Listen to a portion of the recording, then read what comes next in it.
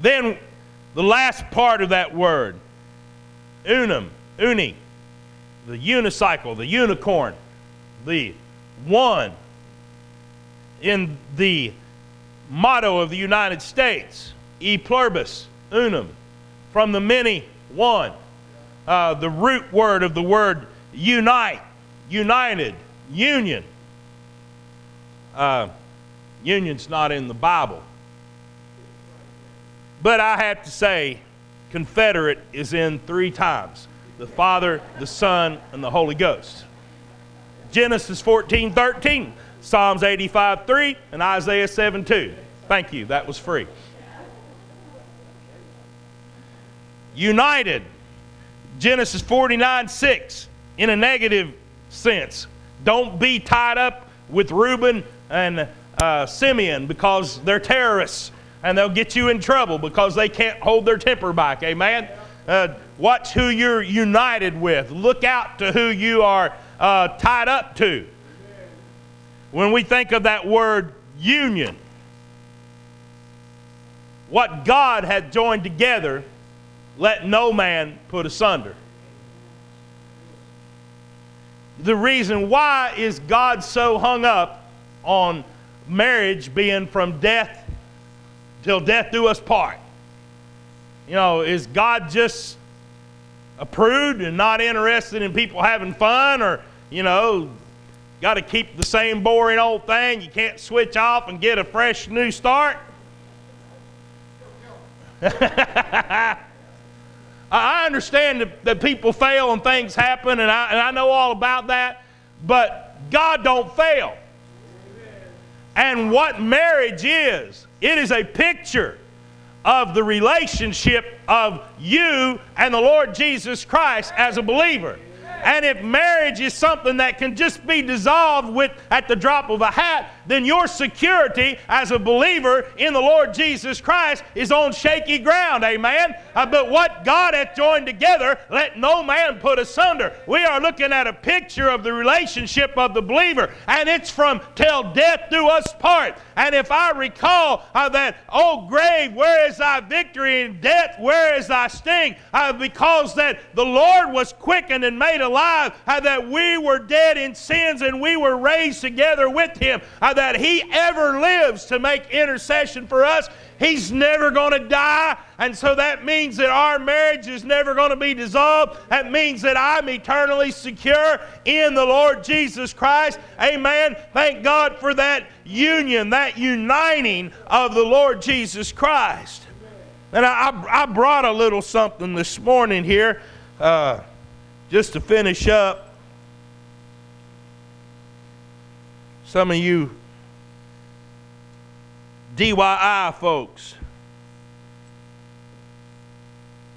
anybody know what that is? No plumbers here? That's a union. Amen. A union has 2 parts. I'll throw this in for free too.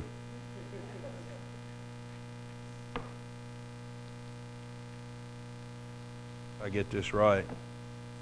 Yeah. This is a female of a union. And this is a female of a union.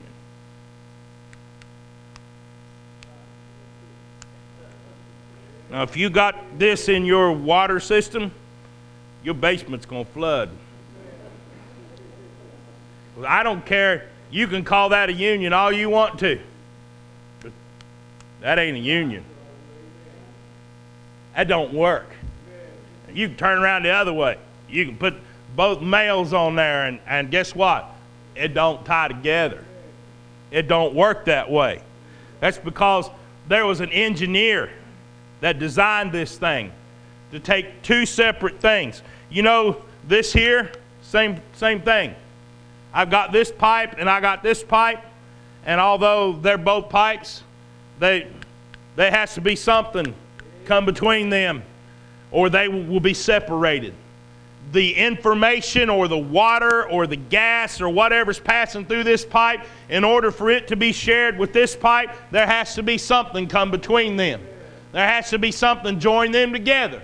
And when you recognize that you are an alien and an outcast and a stranger from God and without hope and without promise, that you didn't have any way at all that you could connect to God, God is dispensing His grace and mercy, and He has a dispensation for grace and mercy, but you know you don't have any vehicle by which you can participate in the grace and mercy of God because you can't get tied into Him. But aren't you glad that there was a union that came down from heaven, that the Lord Jesus Christ filled the gap between heaven and earth and between God and man. And when you get plugged into Him, you get tied into God, and e pluribus unum, from the many becomes one. And you and I, when you stop and think about it for a minute, we are not deity, but we become one with deity.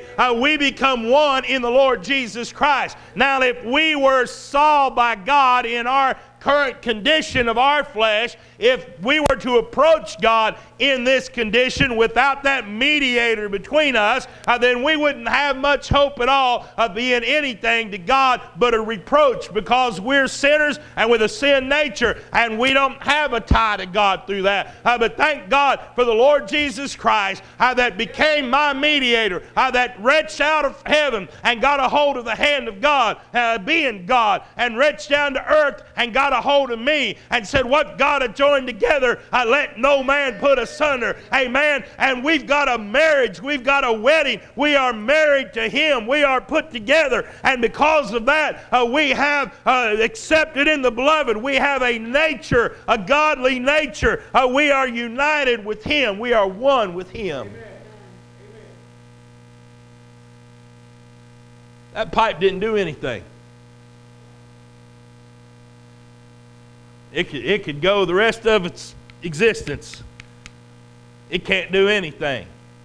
It takes another power outside of when somebody to pick it up and to put it together and to make it a part of a whole, what can't be separated. And now that grace and mercy that God's dispensing that I couldn't get a hold of, now it flows through me because I'm tied into Him, because we're partners together. We're tied together. And whatever comes through Him, I'm a joint heir with the Lord Jesus Christ. What God's going to give to Him, I'm going to partake of. I'm going to be part of because I'm part of Him. Why does God not cast me out? Because He doesn't see me. He sees His Son when He looks at me. Because I'm hiding behind the Lord Jesus Christ, and everything that He gives to Jesus, I get to partake of. I am so thankful that I am part of the union. I've been united in Him. And when we think about that communion, a remembrance of what He did for us, what was it that He did for us? Well, He took and tied us together when we were separated. He put us together with Him and united us with Him. He took over the responsibility. He took over the burden of that shared responsibility. He said, I'll take responsibility for him. I'll make him part of the family of God. And every time that we eat the bread and drink the cup, it should be a reminder to us of just what He did and our standing today. I'm in the family of God. I am hooked up to my beloved, the Lord Jesus Christ. I partake of deity, not because I'm a God, but because I am in the family. I'm a joint heir. Whatever He has, I get to have. Amen. Communion. Have you had communion? Are you linked up to the right source? How's your life this morning? You need a relationship. Communion is exchanging information. That's prayer. That's reading your Bible. That's communing with Him, together with Him. The picture of the marriage. If you stop talking to your wife, if you and your wife are not on good terms, if there's no intimacy in your marriage, what have you got? You ain't got nothing, amen. you got trouble. Amen. That's right. But a family that's together is strong. That union will hold in spite of whatever troubles and trials come, because we're tied together. The security of the believer, thank God for communion with the Lord Jesus Christ. Amen. All right, it's quitting time.